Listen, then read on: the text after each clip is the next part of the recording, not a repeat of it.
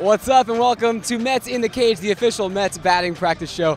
I'm your host, Mike Janela. Mets getting set to take on the Marlins tonight. Game one of a 4-game weekend into next week's series, and the Mets are coming off a huge series win against the Brewers. We're going to let you watch BP here in just a second, and we're going to talk to Mets outfielder Mark Canha shortly about his great season so far and Pride Night, which the Mets are celebrating tonight here at Citi Field too.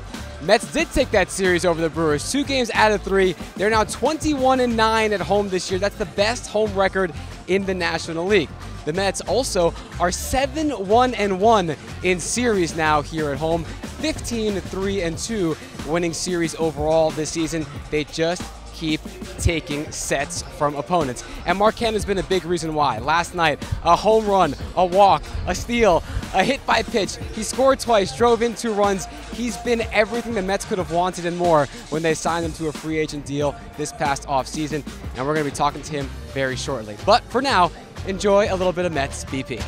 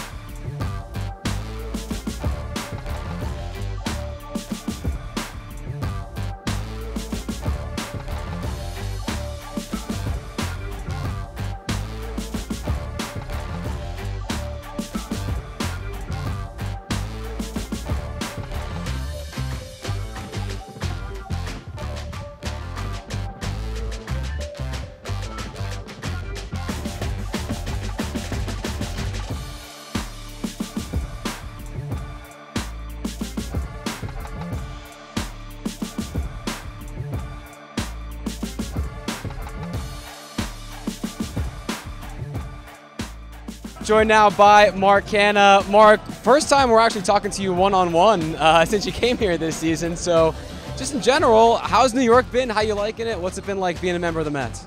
Oh, it's been awesome. Everything's been awesome. I said this to my wife the other day. New York feels like home. It's a great place. I've always loved it as a visiting player, and living here, I love it even more. What about on this team? You've been all up and down the lineup. You've been all around defensively. You're stuffing the stat sheet. You're top 10 in the league, average OBP.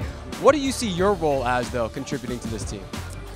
Just helping us win, and whatever that looks like. You know, I think sometimes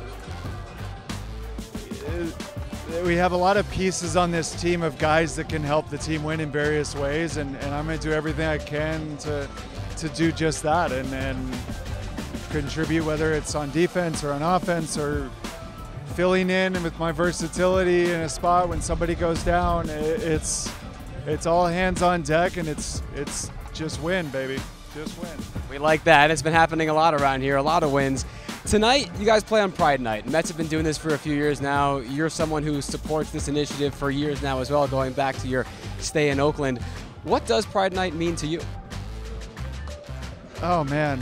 It's everything. I think it's just a really important thing that we're doing now in Major League Baseball, and I think it's just important to support the LGBTQ plus community, and particularly the youth, and let them know that they're loved and they're supported and they're included, and it's so important to help our young people that are dealing with this, and whether they're getting bullied or whatever struggles they're going through in their plight, and I just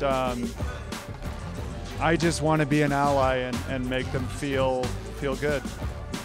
On the bigger picture, for the sport at large, society at large, how important do you think nights like tonight are for occurring across the sport? I think it's huge. I think I want it to be more normalized. I want it to be more regular. I want it to be more than just a month. You know, I want it to be something that people that aren't used to this get used to, and I want to see continued progress for this community. Mark Canha, appreciate the time. Thank you very much. Continued best of luck.